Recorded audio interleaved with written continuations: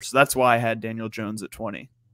Yeah, the running ability really gives Jones a leg up. And honestly, if I might be biased in putting Jones at 20. You could probably make a case that he belongs at 18 here.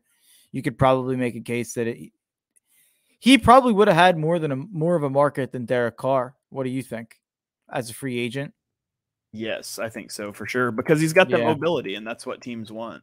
Yeah, there's an argument that maybe I have him below Carr, and there's no argument for it. So, yeah, I might be biased in having him this low, but I think that Jones, as at this point, has proven me wrong.